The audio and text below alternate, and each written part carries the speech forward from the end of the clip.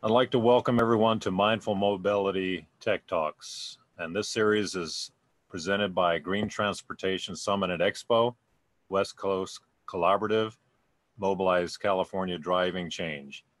The first part of the series is addressing workforce fundamental training, electric vehicle, and ADAS systems, advanced driver assisted systems.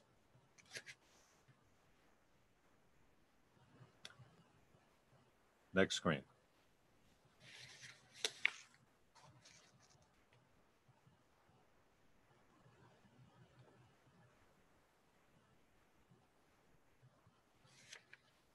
Our webinar sponsors are Clean Cities of Columbia-Willamette, Clean Cities of Treasure Valley, Idaho, and Clean Cities of Long Beach.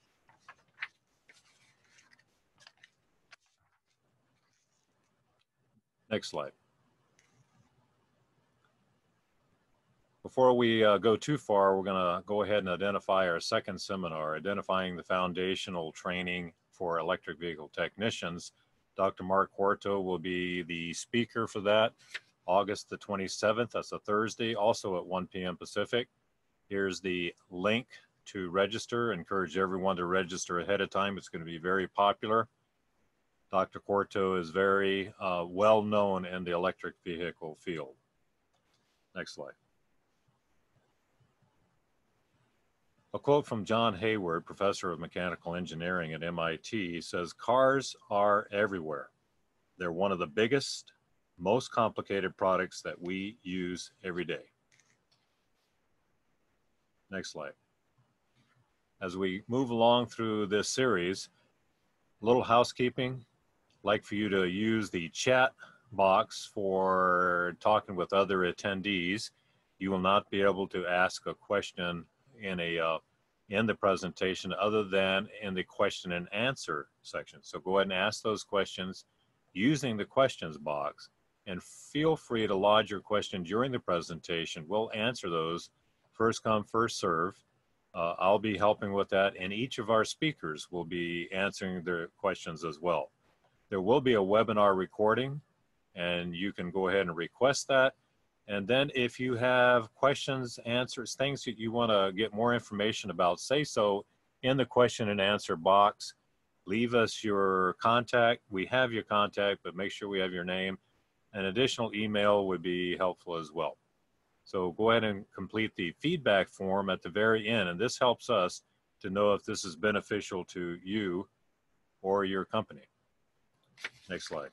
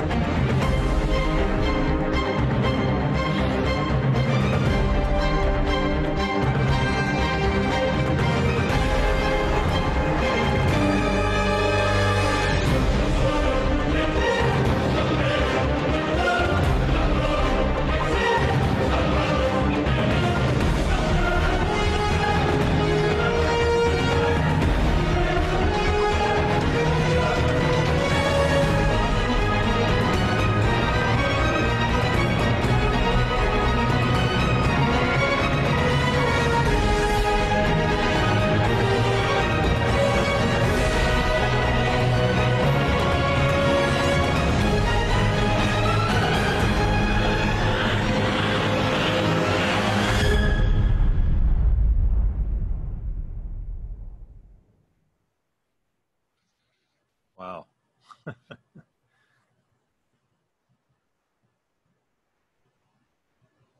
Well, everybody's awake. Hi, I'm Ken Mays, and I'm the Director of Automotive Technology at Central Oregon Community College in sunny Bend, Oregon. Everybody wishes they were in Bend, Oregon. One of the projects I've been working on for the last 7 years is with a development of advanced vehicle technician standards who are working with vehicle electrification systems, which includes fuel cell. So this is a huge project, and we have 2 consultants, 10 advisory. It's a pretty impressive thing, and we're just about finished, almost accomplished in this. Next slide. housing of these standards is at this site. It's called the Center for Advanced Automotive Technology, a National Science Foundation center. The grant that we're working with is the NEVTech grant, which stands for Northwest Engineering and Vehicle Technology Exchange. Next slide. The first set of standard categories, and there's a lot of work underneath each one of these headings. These directly are linking you to vehicle electrification system, non-fuel cell. Next slide. These are categories for fuel cell, and these also involve a huge amount of work. But we have been after this for a little bit of a time, and we expect to see not only these charts, these standards established, but we'll start seeing certifications. We have linked with SAE Probitas to come out and work with us to develop these certifications. We'll see how that moves in the next 3 years. But before we go much further, we're also in the initial conversation about the ADAS systems. What do technicians need to have to be able to work with these systems? And so we picture standards being developed with that as well. Because these are so new, many of these are so new that we don't know what's going to ultimately happen in the next 5 years. So we know, kind of have an inkling, but what does the technician need to know? And that's why we're doing this today.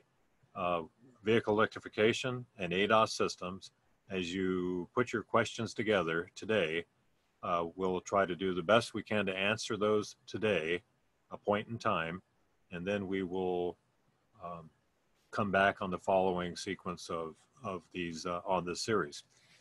Next slide. So we're going to do a polling question first here, and I'd like for you all to respond to this. I'll read the polling questions, and with the 2 questions. So let's go to the next slide on the polling. So the first one, and you can go ahead and answer these right now. How many of the attendees, how many of you are working with ADAS systems now? Yes, no, or what's ADAS?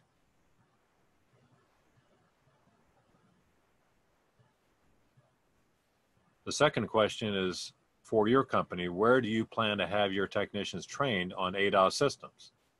Local community college or technical college, manufacturer-specific courses, intensive on-site training, example, 1-week training at specific locations, online training. I do not know where to start, and if you don't know where to start, make sure your name is included somewhere at the end on the survey. We'd like to encourage you towards some of these things. I'll give you 15 more seconds.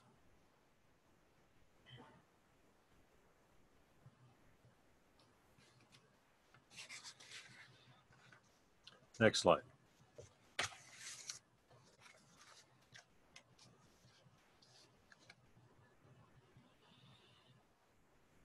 On the end of this, it looks like how many attendees are working with ADAS systems? 26% yes, 61% no. What's ADAS? 13%. Where do you plan on going for training? 34% local technical college. Manufacturer courses, 13%. Intensive on-site training, example, 1 week's training at certain locations, 11%. Online training, and you don't know where to start, 13%. Thank you for doing that.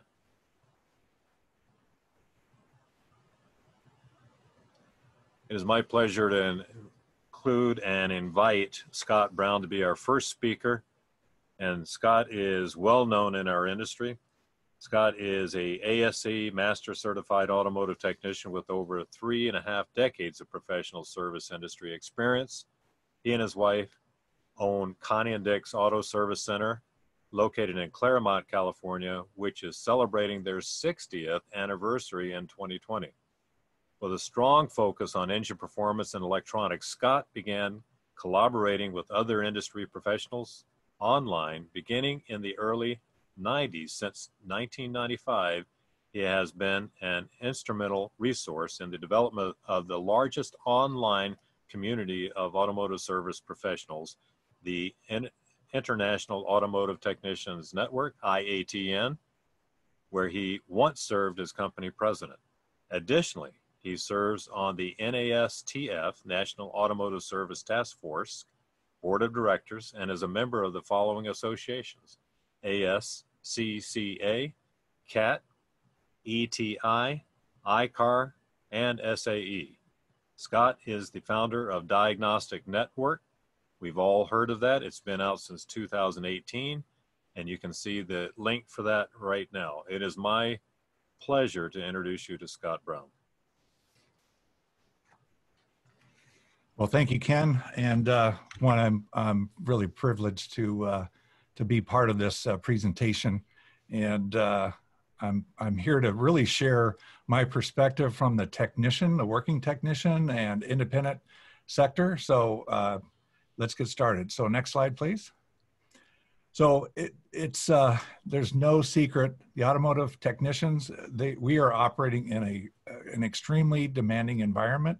The vehicle complexity or the vehicle technology stack continues to explode, and the problems that start to surface on vehicles as they get 5, 10, 12, 13 years old, there are things that pop up that aren't covered in service information, and technicians need to have a really strong foundation across a number of fields, and we're going to talk a little bit about that. So next slide, please.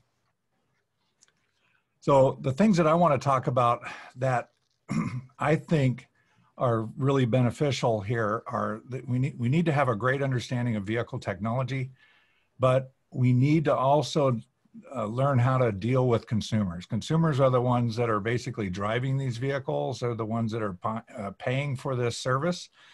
We need to be able to communicate properly, because a lot of this, we have to educate consumers as to what is really happening with their vehicle, what it takes to actually do the job properly.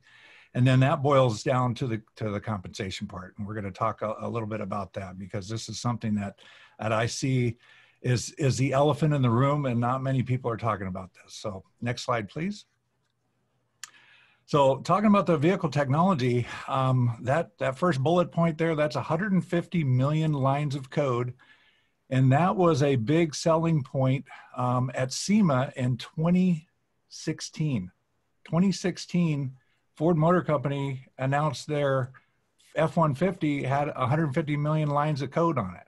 So, that's an F-150. What are the other vehicles? What do they have running on them? What's a Mercedes have? What's a BMW have? These vehicles are all around us, and there are so many variables that can show up down the road that these technicians need to have an extreme level of understanding of all of the different variables and things that can happen. So that presents a lot of challenges for technicians. So technicians that are attending traditional classes, to stay updated, they need to be able to attend other training sessions and things that don't normally happen. In the industry today, primarily in the aftermarket, you see technicians that end up going to classes in the evening to get up to date, right? And you look at other industries, and technicians are employees or technicians in say a communications industry or other fields. They are going to school during the day, during the same time that they would normally be working. So they're not out there burning both ends of the candle. And that's some of the things that our industry needs to really take a look at. And so that our technicians can actually stay updated and not get burnt out. Next slide, please. So consumers today, because of the internet, there's a ton of knowledge that they can gain. Of course, not all of the knowledge can be true. Consumers can walk into a shop and now have expectations that are out in left field due to the information that they've gathered. They may have seen some YouTube video that explains, oh, this problem on this car always is this, and we have that happen in our shop all the time. Customers come in and say, well, I read it on YouTube, or I saw it on YouTube. All it takes is you hook it up to this machine, and the code tells you that this is the problem. And that's not how it goes. I mean, it is just very, very difficult. So, you know, we need to be able to triage that, right? You need to be able to deal with that and inform your consumers so that they get on board with the reality, right?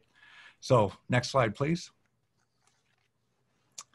One of the big things that I see lacking in our industry is documentation. We get a lot of vehicles that come in here, and they may have been bouncing around from shop to shop trying to get solved. And we asked to look at, you know, well, what's been done to the car? We kind of need to understand, you know, what's been done to it. And boy, I've read documents that have come from the dealerships and other service centers, and it's hard to tell what exactly took place in this vehicle. What was, you know, where the car was when it originally failed. But technicians, if they can learn how to document and articulate what it is that they're doing with the vehicle, and do, you know, take rich content notes, right? Everybody's got a cell phone in their pocket now. Take an image, take a video, narrate. If they can do all of that and then add that information in your communication cycle within your shop, that's just going to add much more value to what it is that you're delivering to the consumer. So those of you that are educators out there, I highly recommend that you work on helping these technicians or these students understand how to document and explain and tell the story. So next slide, please. So, and then that brings us to compensation, and Kurt's going to be talking next. And Kurt and I have been working on this presentation for a while, and he's going to go into depth on a number of topics here. But the last thing here I want to talk about is compensation. You know, our industry, primarily in the aftermarket, you know, they're on this flat rate program where the technician only gets paid, you know, he gets paid for what he's doing to the car sometimes, right? The job may call for 2 hours, and they may not pay for any analysis time, which is really the backwards part, right?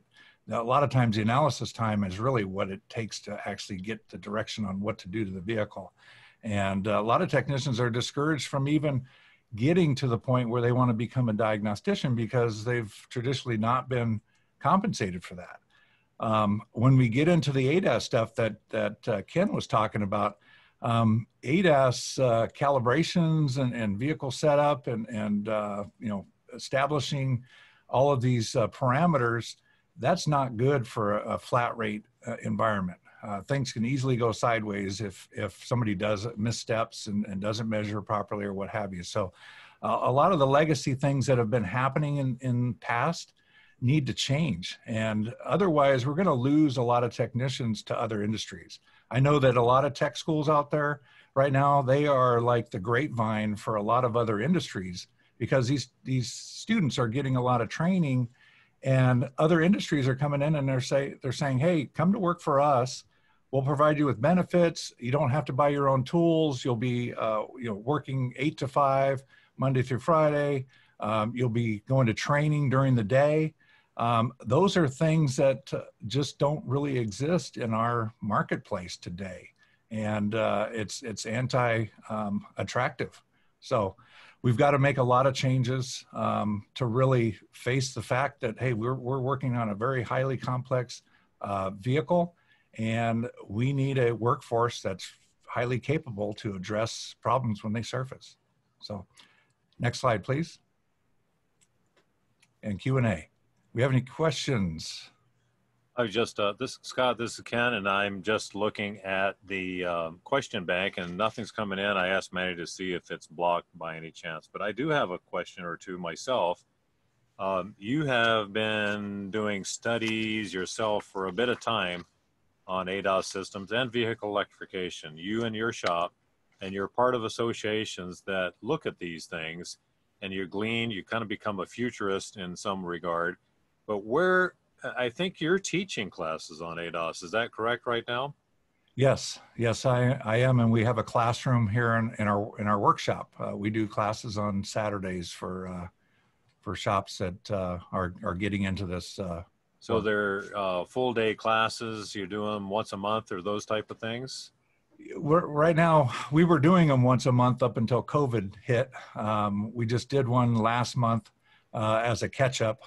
We had quite a few people that wanted to attend, and we got that one done. But yeah, and these are great because you know, we spend the morning going through some formal presentations, and then we spend the rest of the day actually doing hands-on. You know, we rent some new cars, and we go through and do calibration and make everybody actually do the work, not just show them.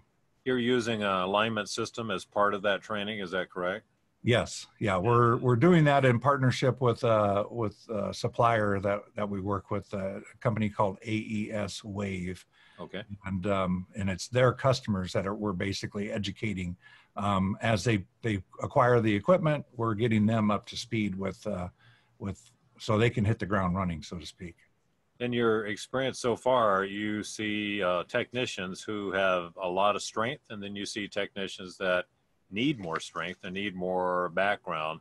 What would you say is the first thing you would address for technicians who need a little more build up in their foundational skills? What area would you specify? Well, I think this holds true, I think, for the bigger part of the industry as well, and that's the information resources, where to look for the data. A lot of the service procedures are highly ambiguous on when you're supposed to do a particular procedure on a vehicle. Some manufacturers say that you need to do it after wheel alignment, but they don't usually call it out in the wheel alignment procedure. You need to go into like a particular system. So being able to search out that information, being able to verify that you know, modules are up to date and the firmware levels are correct, make sure there are no open recalls. So I think the foundation of a shop workflow is going to change. You're going to have a technical information specialist that's basically going to have to acquire a lot of this data to make sure that whatever that vehicle is coming in for, that it leaves the facility, regardless of what work was done on it, in the right state, working state. And there's a big deficiency out there right now within the collision industry. You know, this is why the OEMs have all these position statements in place about these pre-post scans.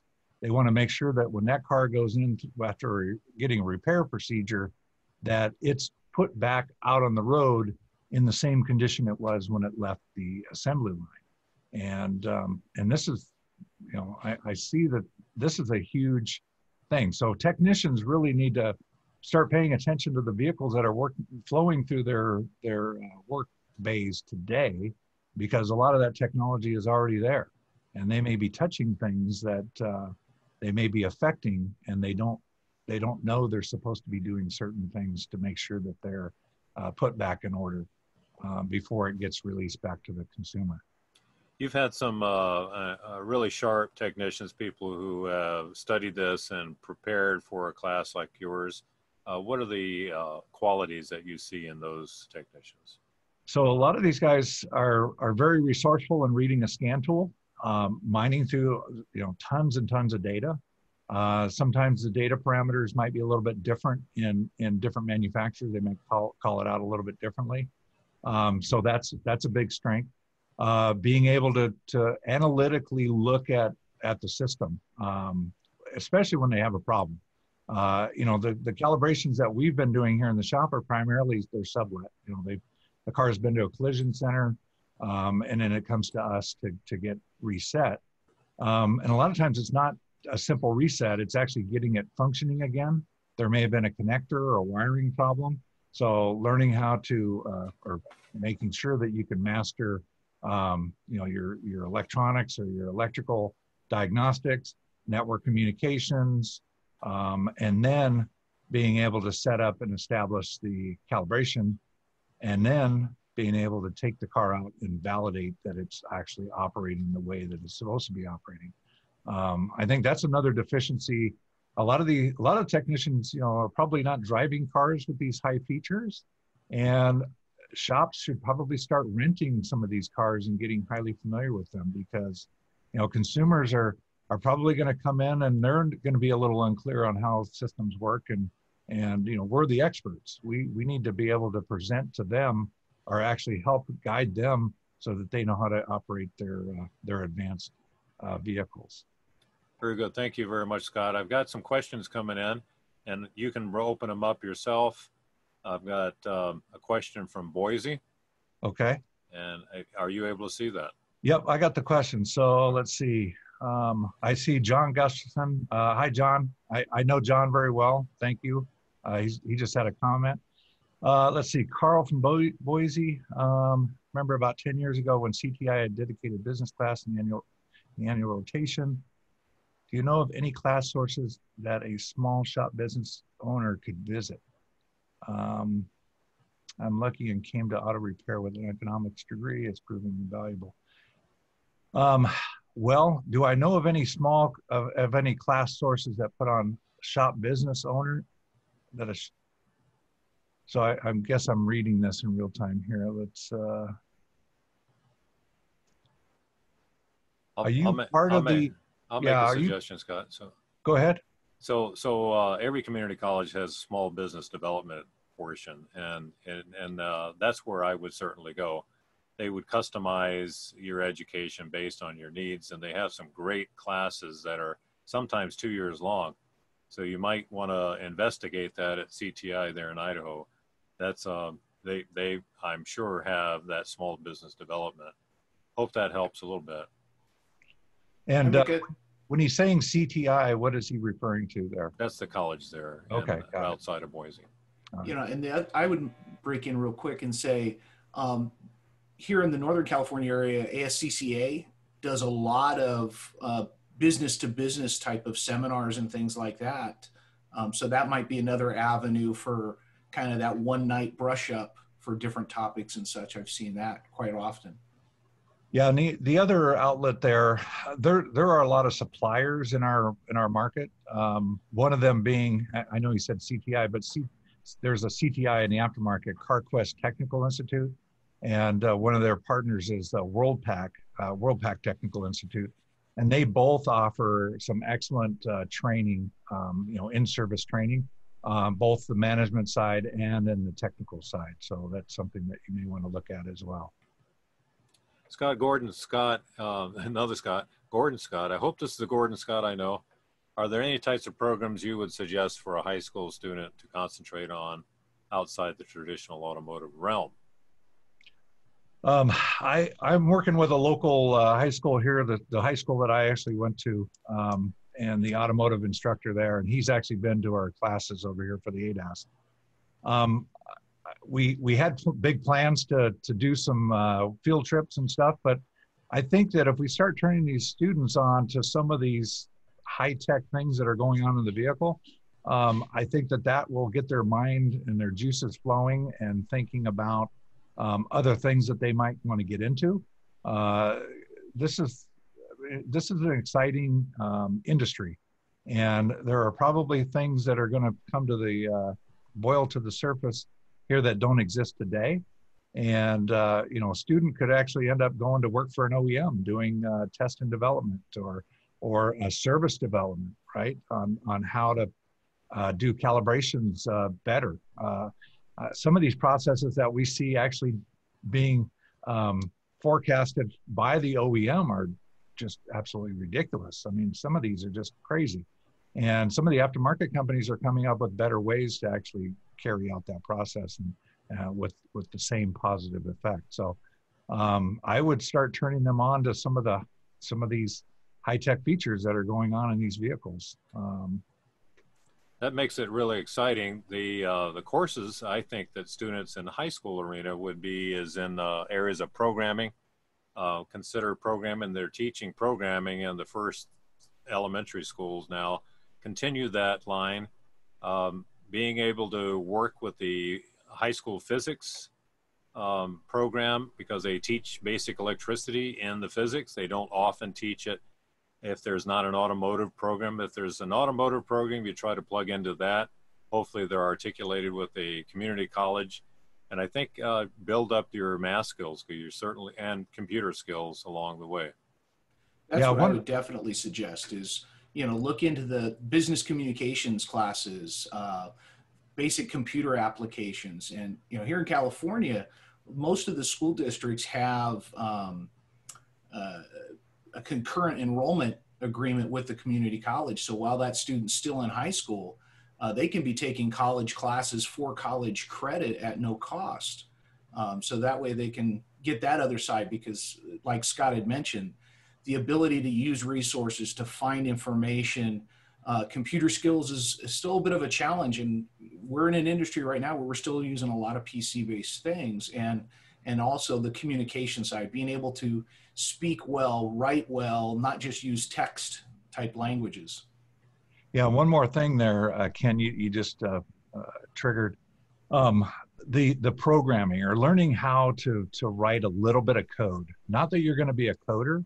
I remember, it was probably about 25 years ago or so. Steve Jobs basically said everybody should learn how to program, or everybody should take like a year and learn how to do coding. And not because they want to become a coder, but it teaches you how to think. Because you may be writing some code and then the code doesn't work. And now you have to troubleshoot it. The same thing applies today on vehicles. You've got vehicles that go into failure modes and the service manual doesn't give you the right direction. And you have to start thinking, hey, why is this going into this failure mode? So that is something. And the next speaker of the next speaker for the next event, that's Dr. Mark Porto. He teaches a course on that, and I actually attended his 1-week boot camp course earlier this year.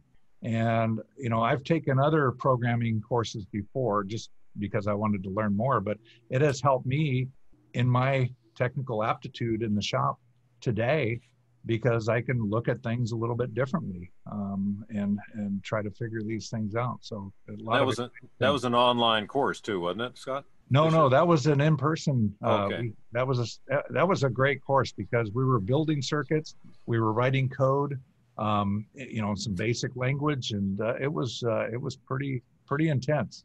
Well, let's ask for the updates next week on Dr. Porto. Next question here is from Steve Ford. Can you see that okay, Scott? Yep, and I know Steve. Hi, Steve. How you doing? Based on the comments about the realities of actual diagnostics versus the perception of the plug and scan tool. Okay. How do you envision the industry being able to increase the hourly rate without consumers being vastly more educated? Yeah.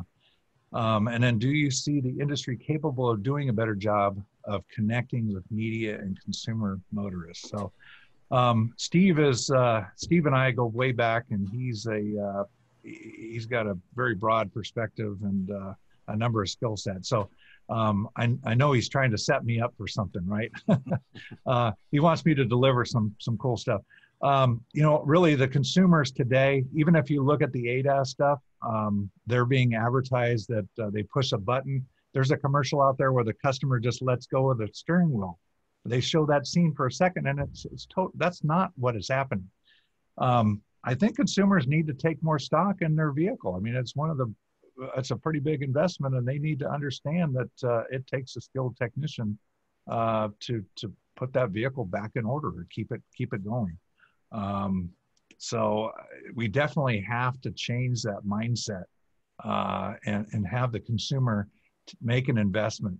I mean, it starts out of the gate. The consumer buys a car and they tell them, hey, you don't need to come back for 10,000 miles because the oil is good for 10,000 miles. It's like, wait a minute, what? So, so I think that, I think the industry, I think we all need to be the brand ambassadors, right? And this goes back to the communication. If we're all able to individually communicate at a higher level and illustrate what's really happening with these vehicles, and I think we will do very well with bringing that awareness to a higher level for the consumers, so that they totally understand that, wow, these guys are really important. We're an essential business. Hey, we've been working every day now since COVID came, and I'm proud to be here. But we all need to work together to raise that bar. Next question is from Carl. What specific auto repair CC is a good idea? Thanks. Okay.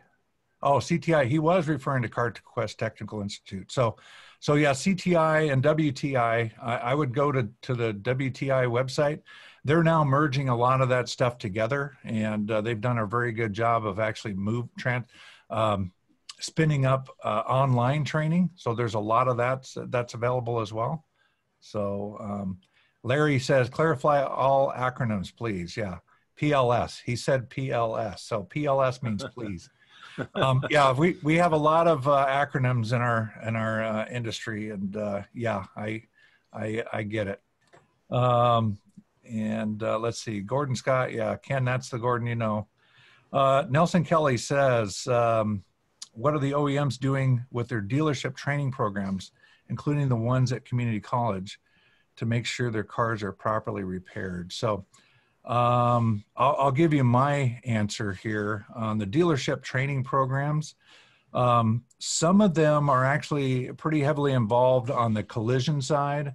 I serve on the board of the Automotive Management Institute, AMI, and they've got an arrangement with one OEM today, that's FCA, and a lot of their training is now required for a body shop to be certified as an FCA collision center.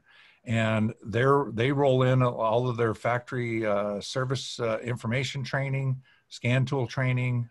They now have a new ADAS training, so that's all available through the AMI online. I think, and a lot of OEMs have relationships with community colleges. I know that they've got a number of them at Kurt's school. So I'll let Kurt take that from here. Okay, how about I introduce Kurt right now and have Kurt go ahead and start his part of the program. I'd like to introduce Kurt Shadbolt, and I only met Kurt less than 3 months ago. I am continually impressed by the depth he has, his background. Kurt has been in the industry for over 35 years as a technician and educator.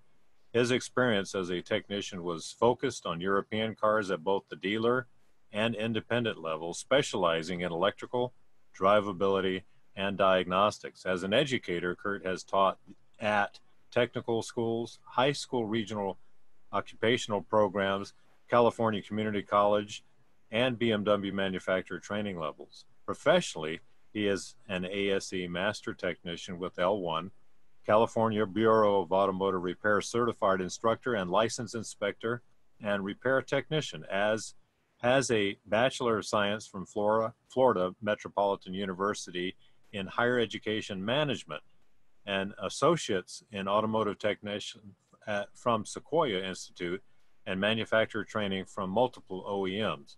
Kurt has extensive experience in curriculum development and implementation, having completed curriculum work for multiple manufacturers, State of California, regional grants projects, and various levels of educational programs. Currently, Kurt is one of the automotive faculty at Chabot College in Hayward, California.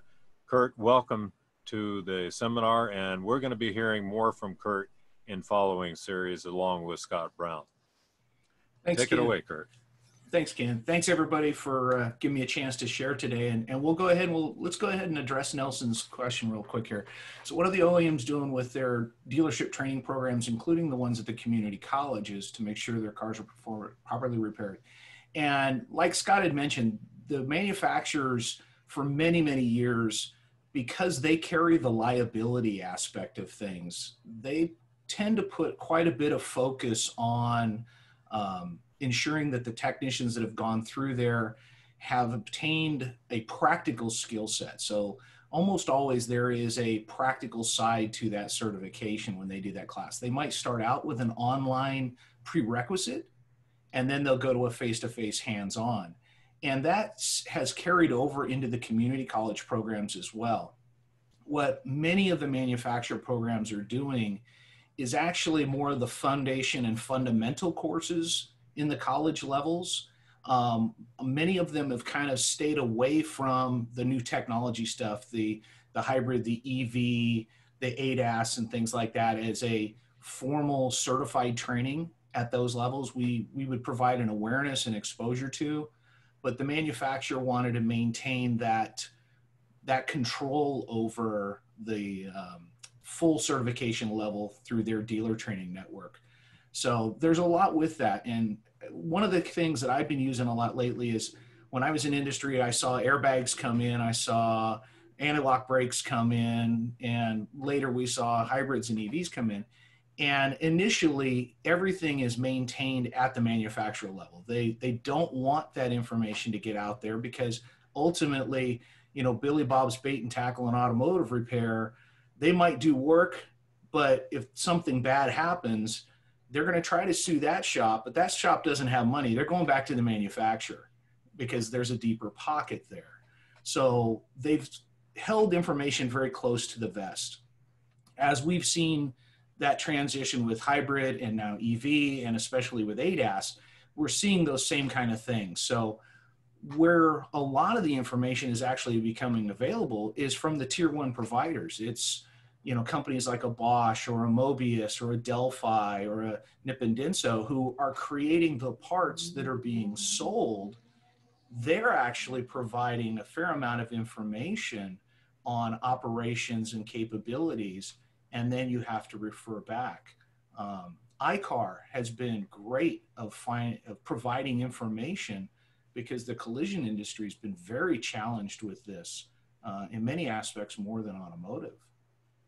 So my focus today is really going to be trying to make some connections with the education side, you know, being able to build on where Scott was, and from, you know, touch a lot of different databases. So be able to touch from the automotive technician side, the heavy duty side, the collision side, and for those upper level people, for the management side that are dealing with fleets and stuff and the experience they've had. So for about the last 4 or 5 years, they've heard, get ready for EVs, get ready for EVs, get ready for EVs. You got to get your stuff. You got to get your technicians caught up. And they said, okay, what do I need to have and what do I need to do? And then there was a giant abyss.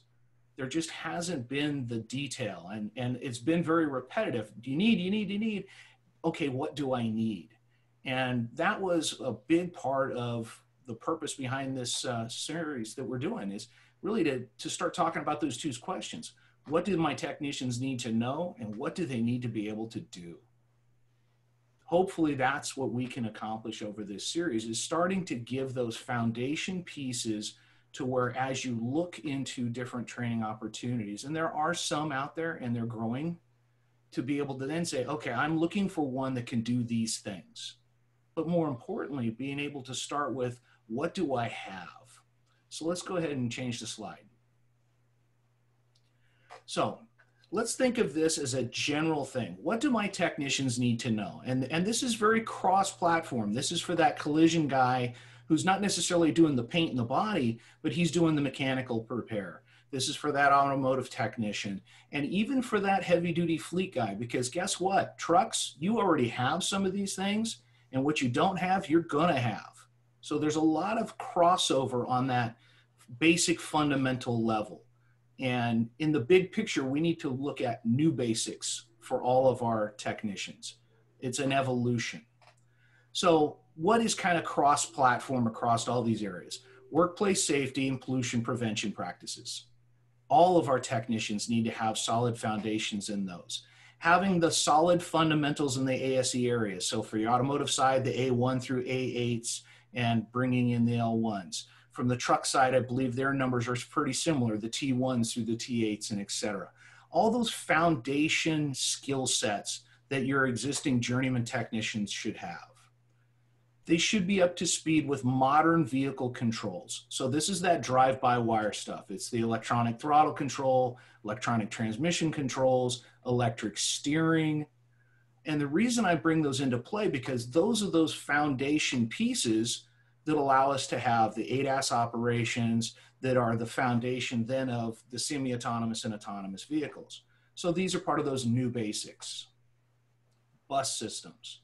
Vehicles are a series of networked computers with different types of buses, speaking different languages at different speeds with different protocols. And as these systems have aged, we're seeing some degradation.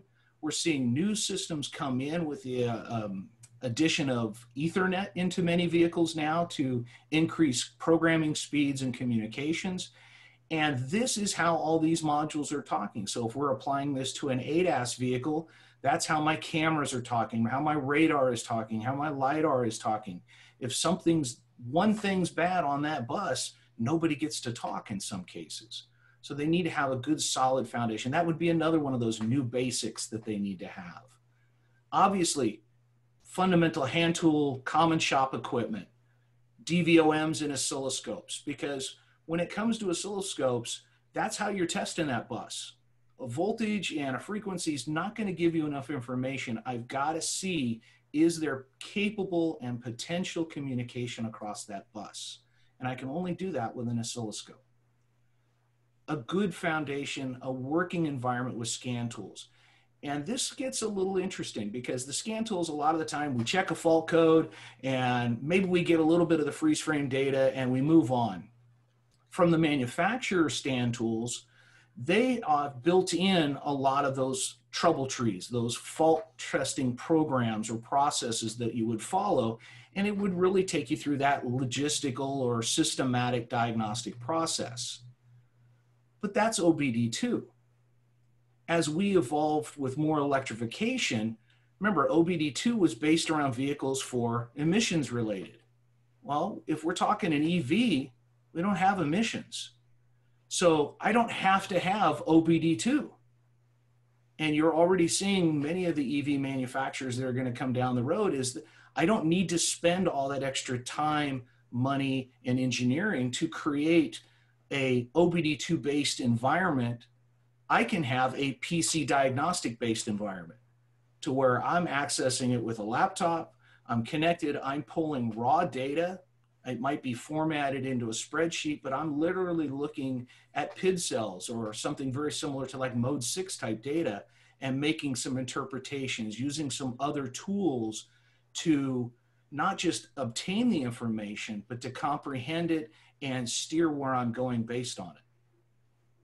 Like Scott mentioned, information systems. I've got to be able to find information. And from the aftermarket side, it's extremely important. We all know that no one system, whether it's all data or shop key or anything else, no one has everything, and sometimes it takes multiples, and sometimes it takes going into things like iCar or finding an OEM that has posted information or utilizing tools like an IATN and chats and industry groups.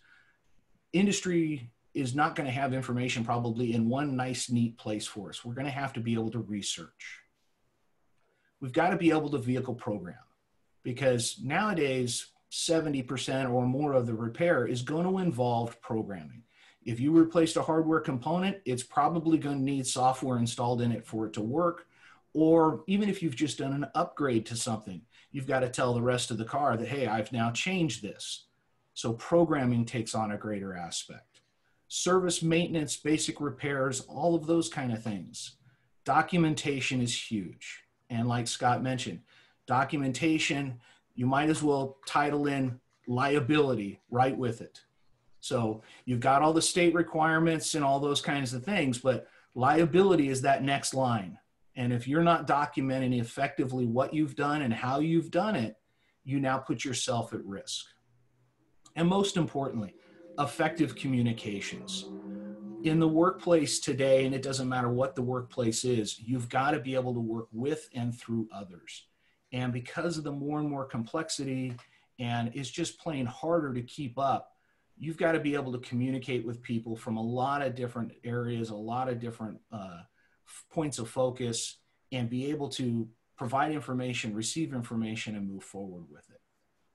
And one of the big things that I want people to think about is all of these fundamentals, they're consistent, whether it's an automotive technician, a technician working in collision, or that fleet person. Those same things are applicable across all of them. And for a long time, we've had concerns, I know on the fleet side, the training is much less available than it is in the automotive and the collision areas. Well, the fleet guys can utilize a lot of these core automotive courses to give that foundation learning, give that entry level or even intermediate level training, and then go off to Mack Trucks or, you know, whatever bus company for that more advanced or more specific training. Next slide, please. So what do they need to know?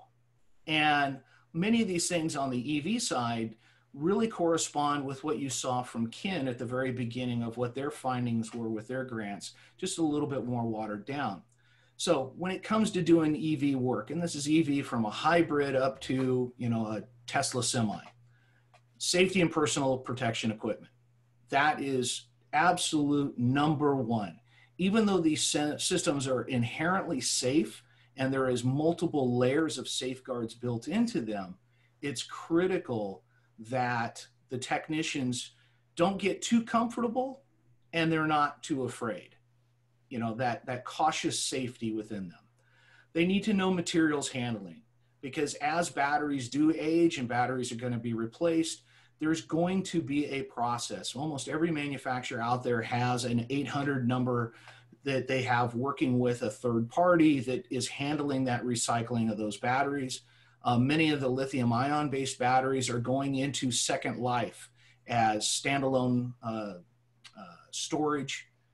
They're going into facility storages. So they're gaining a second life. Even though they may have lost some of their capacity for an automotive application, they still have application in other capacities.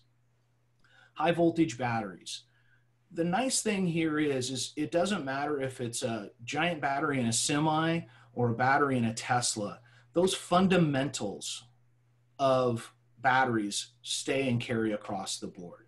Yes, voltages will change. Yes, chemical makeups will change. But once you have that solid foundation in high voltage batteries and how they're made, you can apply that in different directions. The same thing with AC motors. Once you have that foundation understanding of synchronous and asynchronous motors for AC, and yes, EV powertrains are three-phase AC. They're not DC motors, so it's a little bit different there. But once they have that foundation, they can apply it in scale.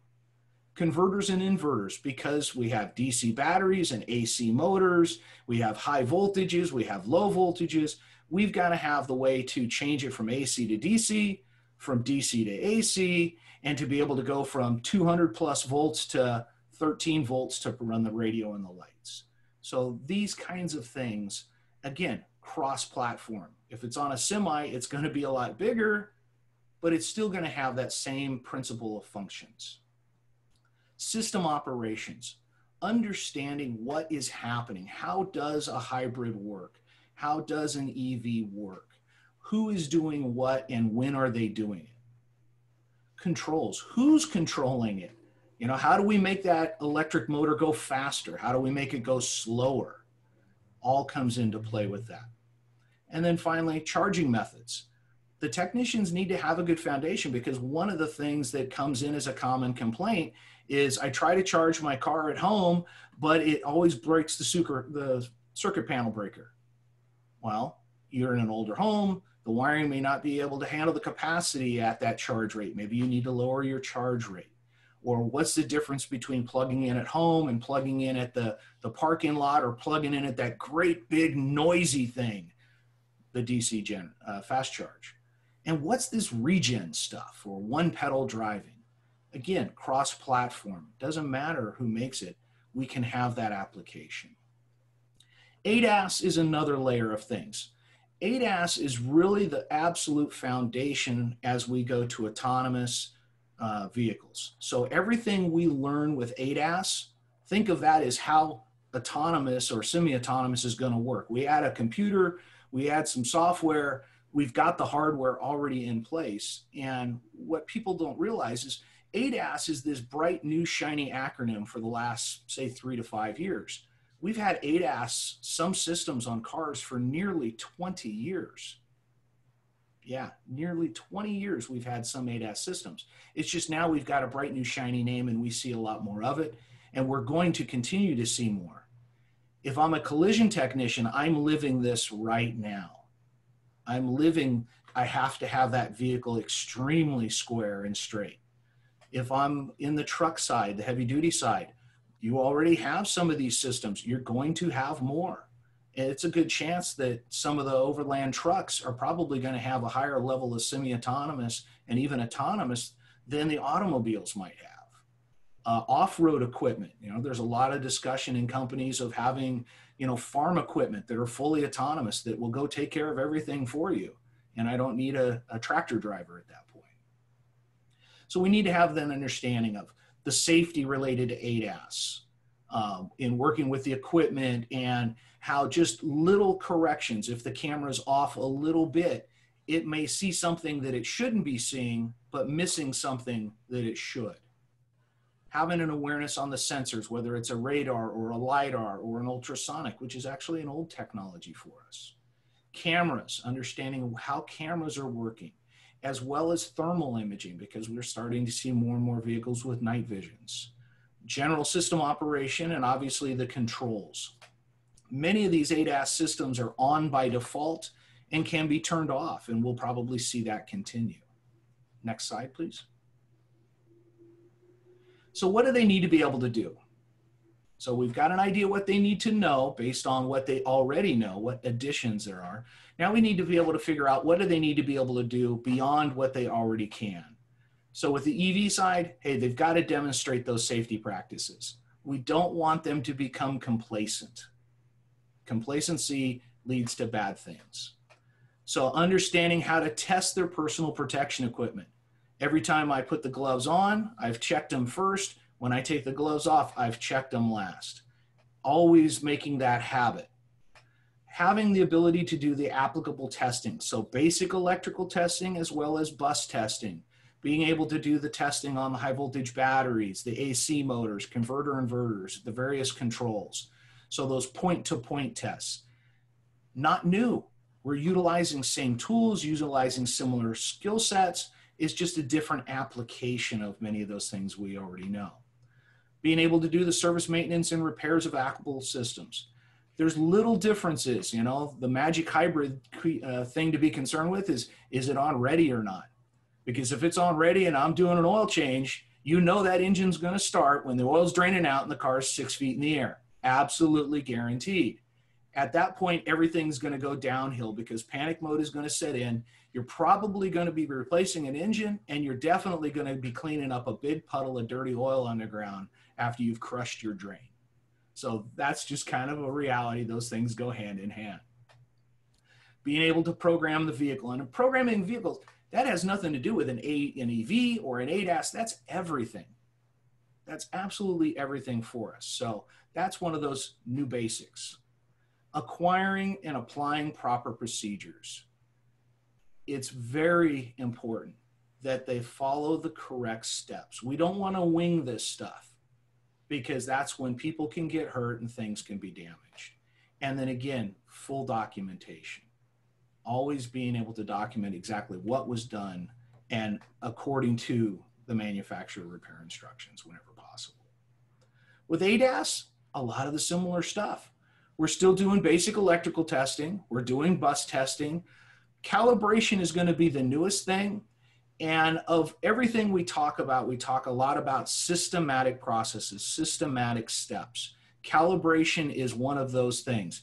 You absolutely have to do step 1, 2, 3, 4. If you skip, something bad is going to happen. It's not going to see what it's supposed to see. It's not going to react the way it's supposed to react, or it might not work at all. And the part that people forget the most with ADAS, it starts with a visual inspection, because little things like too much paint on the bumper cover, or the clear wrap, or an old worn sandblasted windshield.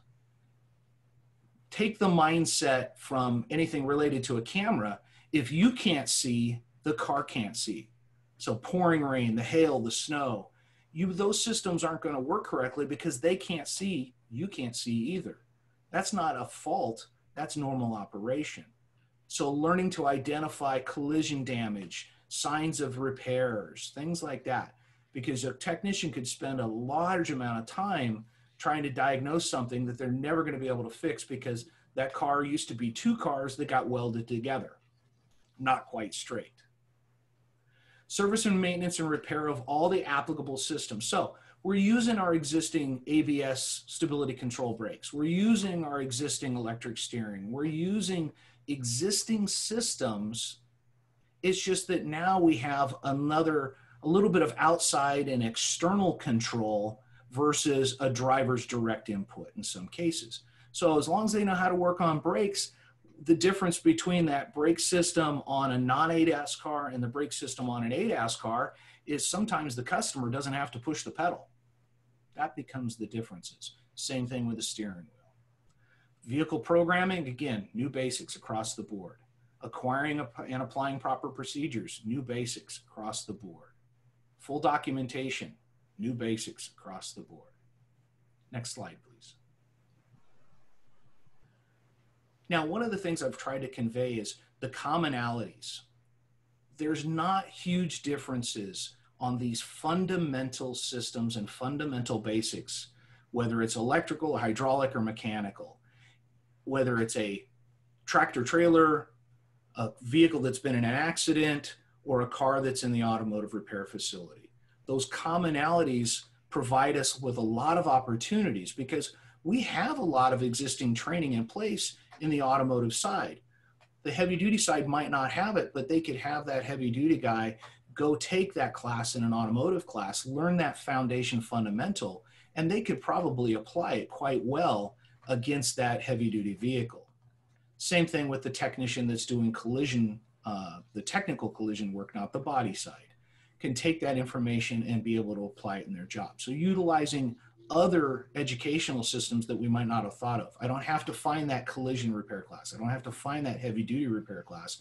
I can use an existing auto class that are readily available out there. So commonalities, those fundamental systems, very common across the boards. AC and DC electrical operation and testing, common across the boards. Tools, equipment, diagnostic tools, those foundation knowledges, common across the boards. Safety and pollution prevention practices, again, common across the boards. EV component and testing, ADAS component and testing, ADAS calibration. Yes, the ADAS calibration stuff on a tractor trailer is going to be a lot bigger, but it's still going to have those same fundamental principles of a certain distance, a certain slope, as certain steps. It's just going to be a different scale. Knowing the operations. For a long time, a lot of us have gone through the mindset of, oh, if you can fix it, the theory is less important. With modern technologies, the theory is extremely important. If I understand how it works, I can figure out how to diagnose it because there may or may not be a diagnostic process available to me. But if I truly understand how it works and I can do my fundamental testing in a systematic process, I can probably figure it out or narrow it down greatly. And then finally, documentation processes. It doesn't matter what aspect of the industry you're in, that documentation process is pretty similar amongst all of them. So again, commonalities. It allows us to have an introduction and an intermediate level of instruction to be unified. So if I'm a school and I'm providing hybrid and EV classes, I can go in there and use the existing materials I'm teaching or even modify them some and create some industry-based classes and promote that to the collision side, promote that to the heavy-duty side. And now I've got a whole different group of people that can come in and benefit from what we're doing because it's applicable to them at those solid levels. So that's my big piece today. So nicely done, Kurt. Nicely done. Yeah. I wanna get you to answer a question as I asked Scott.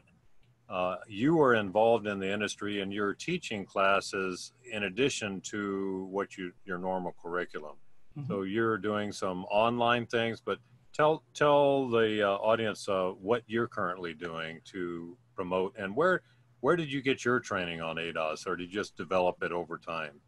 A little bit all the above. Having taught with BMW for a little over 10 years, A lot of it was some of the early systems that we had with those active cruise control in the early 2000s and such. And as those came in, and a lot of outside research, a lot of reading, trying to get in as many different things as I can see.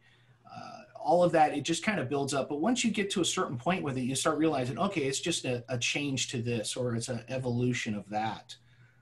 So that's where a lot of that has come into play, is just, you know, grunt work. Right now at Chabot, we just started classes this week. We're doing hybrid delivery. So our students are doing online for their lectures, and some of their labs are online, which are more of the research-based type materials. But we do have on-campus labs. So we've got the social distancing and the masks and the disinfecting and all that kind of stuff going on, because they've got to touch cars. They absolutely have to touch cars. About 8 years ago, we brought in a hybrid and EV program and worked with some people from industry to develop that. And that foundation material went out through a lot of the colleges in the state. And a couple of years ago, we took a look and reviewed kind of what's being done statewide with hybrid and EV curriculum. And we see that it's still kind of along the same lines. And it's those foundation practices. Right now, we're in the process of getting all the approvals to offer new technology classes, which is really going to be focused around ADAS, as well as going into some basic introduction programming and such, and creating an awareness, because the technology is the exciting part of our industry. That's what people are going to gravitate towards, and, you know, having that aspect there, but taking on the mindset. A lube technician today is not the lube technician from 20 years ago. They need to have that hybrid and EV safety awareness, because if they leave it in ready mode, something bad's going to happen. So they need to have an awareness, because they are around these systems. They're working with these systems. So we've got to address that in an introduction class, at least at an awareness level, and then build from there. Thank you. Kurt, what I'm going to do is turn the questions over to you, but I think that Scott should be answering these as well. So you start off, and then Scott do the follow. Yeah, perfect. So Rick had put one in there right at the beginning. With ADAS and other safety systems becoming more prevalent in combination with the lack of information to the consumer regarding these systems, do you foresee changes in regulations regarding technicians working on newer vehicles, i.e. mandatory licensing of technicians, such as the California Smog Program? ASE is currently working on an ADAS test, as I'm sure you know.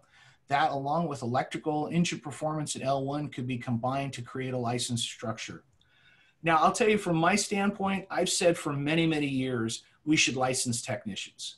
And there's people that are going to be on both sides of the fence with that.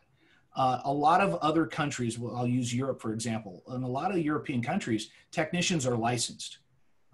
Here, you can buy a set of tools, open up a door, and call yourself a shop and have whatever level of success or failure you may have. I think also licensing technicians also supports what Scott was mentioning earlier with improving wages, because when we make it a profession, not a career in the broader eyes, that will change that. And let's look at what our industry is going through. For about the last year and a half, 2 years, car sales have been going down. Now we have COVID, car sales went down dramatically. We've seen shops close, shops reduce, shops lay off.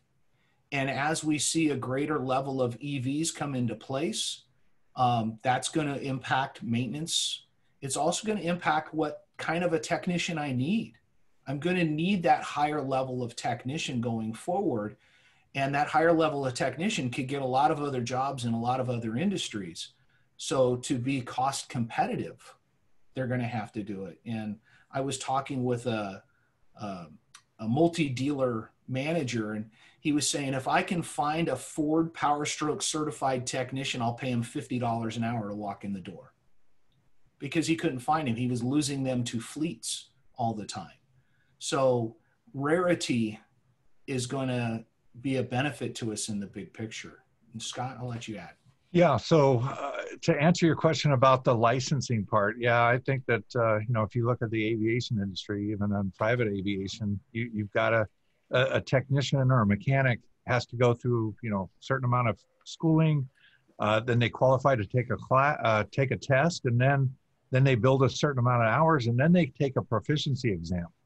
Heck, my daughter, who's a professional hairstylist, she had to take a test and do a proficiency test to prove that she knew what she was doing. Me, I don't have to do anything. I mean, if you know, to do my smog license, yeah, but you're not doing a proficiency test.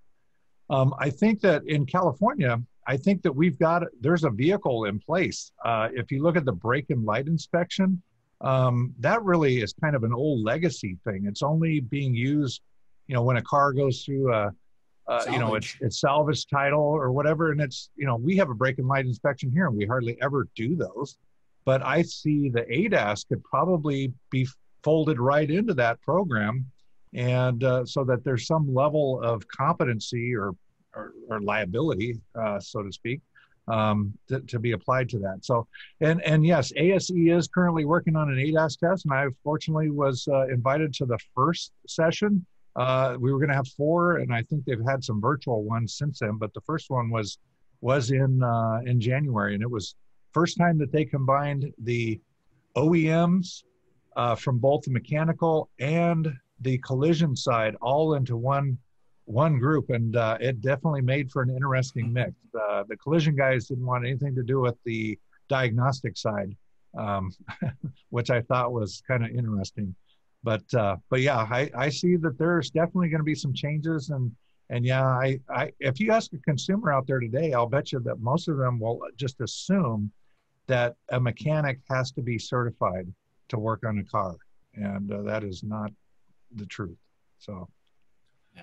Hey, Kurt, on the next questions from my friend Gordon Scott. Mm-hmm. So agricultural equipment usually trails a few years behind the new vehicle market, and in some cases have third-party retrofitting with technology similar to ADAS. Are current options for owners and techs to gaining knowledge to service these vehicles able to offer relevant information? If not, are they even similar? I don't know a lot of depth on what's being retrofitted onto the equipment, but I'll take it from this standpoint. If for, let's say, a tractor to have levels of autonomy, it's going to have electric steering. It's going to have some sort of an electronic pump controlled braking system. It's going to have some sort of an electronically controlled throttling system. Those would be the absolute minimum things it would need. And really those same things are what an ADAS system is using. So that ADAS system is able to recognize something at a distance and then let off the throttle or apply the brakes or possibly even make some steering corrections depending on what it is. So I would, in my opinion, yes, if someone that was working on that kind of stuff went through even an automotive-based program for ADAS, it would give them an understanding of what that relationship is. How does that camera work? How does that radar sensor work? What is it transmitting? How is it being comprehended, thought about, and what kind of corrections are being made based on it? And with the third-party stuff, you know, it would be really hard to say, well, this brand is doing this, so it's going to be very generalized. But I've watched a few things and read a little bit that there's some of the agricultural equipment companies, they're already planning to build these things, you know, instead of having the big commercial farms where the company comes in and has 6 drivers and they work for 3 or 4 days and do all the fields. They're just going to send 6 robots basically out there and do it. We've seen it on land grading equipment for a long time, the big graded blades. You'd see that big football looking egg on the end of the blade. Well, it was a satellite attachment and it would control the height of the blade so that they could level the area as best as possible. Scott, you got anything to add with that? Yeah. So I would say, you know, let's not be afraid of any of this stuff because these are just, they're part of the perception system that's is applied to a vehicle, whether it's an agricultural vehicle or a truck or a big shipping truck. If you learn how the basic sensors work, how a radar works, and how it relates to the vehicle it's mounted on, right? It's usually tied into the center line of the vehicle somewhere. So some basic geometry, understanding how these sensors work, whether it's ultrasonic, radar, cameras, having an understanding of how the cameras are actually using some of their filtering techniques to find edges. Some of them have multiple cameras to help them with stereo vision that gives them the depth, parallels, and all that. So I think if you learn the fundamentals, then when it comes to addressing it on whatever vehicle it's on, it's going to become more elementary. And there you go. So Definitely. Very, very good. I think the next one is just a request, and then John is talking to you, Scott. All right. So John, is NASTF currently in this loop? They operate on an education committee that would benefit from this presentation. Yeah, certainly. I am on the board with NASTF. There's a lot of education. We're actually on a mission to really do some big communication efforts with NASTF through my diagnostic network company. And this is also, we're going to get into security functions. That's something that Kurt and I, we really didn't talk about, but perhaps we could talk about down the road, because you all probably are familiar with the two white hat hackers that hacked into that Jeep, and then the feds had to step in and had to tell everybody what to do, right? A lot of these buses now are becoming private, right? So you got to have private CAN networks. You're now having to have licensing or credentials to get in to do a radar calibration on Ford vehicles. I had one in the shop here that we were doing some R&D on, and yeah, you had to have your credentials, your NASTF vehicle security professional credential to get in there. So yes, NASTF is fully aware. I would love to get more of the OEMs in tune with really what the wants and needs are of the aftermarket. Because face it, we're fixing 70% of that fleet anyway, and these vehicles are lasting a heck of a lot longer than the 3 to 6 year cycle that the OEMs would hope for. So they're not selling new cars like Kurt said. So yeah, so I'm doing everything I can to push that, and I see that there's going to be no choice that these OEMs are going to have to really start embracing. And I think the aftermarket, we need to step up and raise the bar as well. And because this is going to be some interesting times ahead. And there's a big piece to what Scott was saying there with the OEMs taking a greater participation level. And for many, many years, they want to keep it in-house, and it's fully understandable. They've got the big pocket, so they've got the greatest liability. But at the same token, sales sell the car one time. And I say the car, I'll say the brand. Sales sell the brand one time. What sells the brand the second time is service. So if I take my car into shop X or dealership X and they can't seem to fix it, I don't necessarily blame the dealership. I blame the car usually. And I might take it to another dealership and hope and pray. And if 2 dealerships can't fix it, it's a brand issue. It's not those shops. And so now that second car sale, you're not going to make that. So you would think that the OEMs would start to realize that, okay, yes, I need to have a better partnership with the aftermarket sector because the customer is leaving after warranty. They may or may not come back. I think some of the dealer mindset is, well, if I never give them information, they won't do it and they'll send it back to me anyways. Well, what we have found from hybrid more than anything else is this information does get out there. The trainings do happen and those cars don't go back to the dealer, and the aftermarket makes its own system and entity and continues moving forward. So that's going to be a big challenge for the dealers. They're going to have to find a way to have a greater participation. Kurt, the next question is for you. It's from Michael. Yeah. So Kurt, do you think that AG equipment operators may be better prepared for autonomous electric technology transition than most folks think, seeing as users, owners, and operators have been integrating for some time new ag technologies such as GPS guided technology, semi-autonomous driving, et cetera? Most definitely.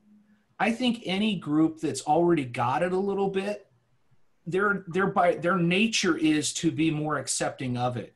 The group that scares me are the ones that are anti everything. You know, it's old school diesel, mechanical pumps, and all that kind of stuff. And because they're in their comfort zone there, they're intimidated by change, not understanding that that change may have some complexity, but it also has huge improvements and huge enhancements to it.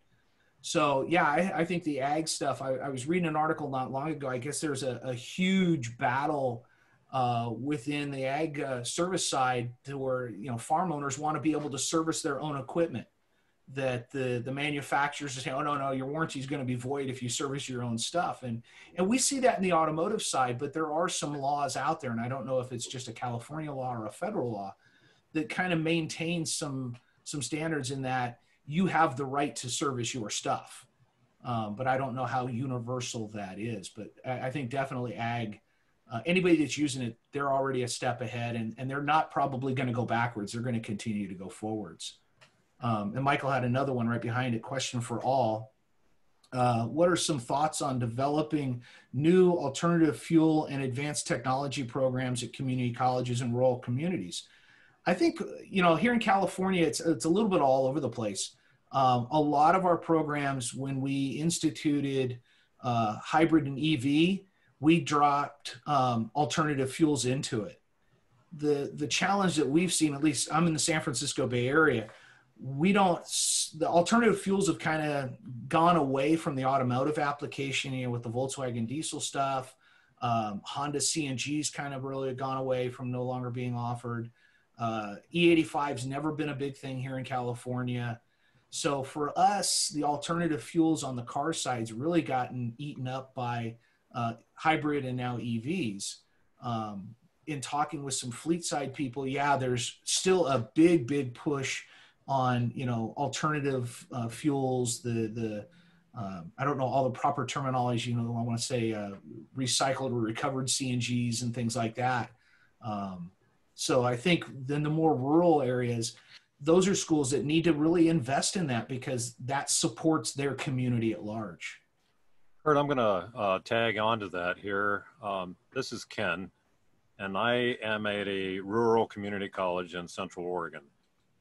7 years ago, we had the vision of recreating and planning for the future, and not easy stuff to do. We created a new degree, automotive technology and electronics and diagnostics, got that approved through the state, and we tagged in things like reprogramming vehicles, hybrid electric vehicles, and much more.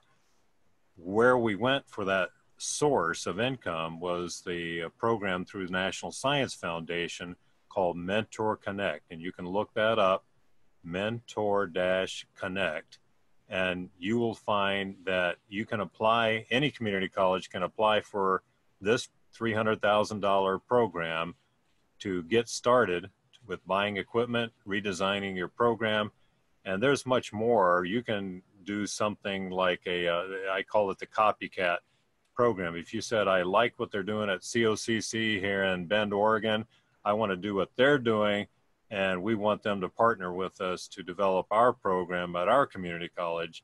But it does take industry to join in. Industry is not left out of community college. We are all working at this together. So if you want more, you can always contact me at any time, and we can go through some of the process of applying for those National Science Foundation grants. And a lot of that information in many of the colleges, their course outlines are fairly available. I mean, here in California, the statewide is what's called CurricuNet.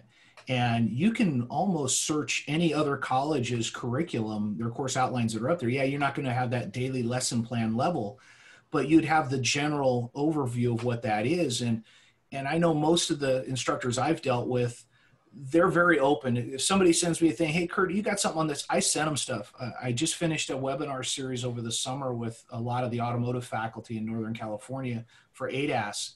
And all the PowerPoints, the recorded videos, I even sent my course outlines and what have you. My mindset is the more of us that are doing it, the better it is going to be for our students and our industry. It's not an ego thing for me in my case. I think you ask, you'd be surprised how much you can find. And that information's all up on the state's ATL site, the Advanced Transportation and Logistics site. And that's available to view, where there's quite a bit of ADAS videos that we had done up there. Very good. Scott, last words. Last words. Hey, this is great. I really enjoyed participating in this panel. And again, I'm quite honored. I'm just a technician working in the field. And it's quite an honor to be here among these highly qualified individuals. So thank you for including me. I want to thank Kurt Shadbolt, Scott Brown. In the background, we have Brian Trice, Janet Menig, and especially Maddie, who's been with us in developing this training for us. I want to thank all the attendees, and I'd like to just reinforce that we're going to be here on August the 27th, next Thursday. Register for that now. You won't regret this. None of these will you regret. This is a 5-part series, and we're going to be talking about foundational training for electric vehicle technicians. Thank you, everyone. Hey, Ken, we had one guy squirt in right at the end. So what do we got? I got him. Marvin Campbell threw one in right at the last minute. EV inverter and motors do not break often. True. Is a recycle reuse training necessary to use these parts that do not break? Yes, because things do break eventually, or they may get replaced for other reasons. I know taxi cabs oftentimes would replace the high voltage batteries in the Priuses because they had lost a few miles to the gallon, and the cost effectiveness of putting a new battery in versus staying with the old. So there's always a recycling tie-in with it, especially here in California. We have no choice with that. Yes, you can rebuild an engine from a junkyard and reuse it. Any thoughts for EVs? There are some companies that do motor rewinds, and I heard a story from one gentleman who took a Prius motor to a motor rewind, or a rewinder, and they looked at it and they went, what in the world is this? They had never seen such a thing in their life, and they said, no, we can't do anything with that. But recently Tesla came out and did some million-mile testing on a motor to the microscopic level, and had no appreciable wear. They're doing testing right now, and they're saying million-mile batteries. The EV powertrain is probably not going to be what technicians are going to be doing a lot of work on in the future. It's going to be the body electronics and things like that. Marvin, when you're here next week, ask that question to Dr. Quarto. He will have an earful for you. In our program, we are doing those repairs, and you contact the Luscious Garage, and you'll find some great things happening there too. So there's good business to be had for all. Thanks again, everybody. Bye-bye. Great, thanks. Thank you.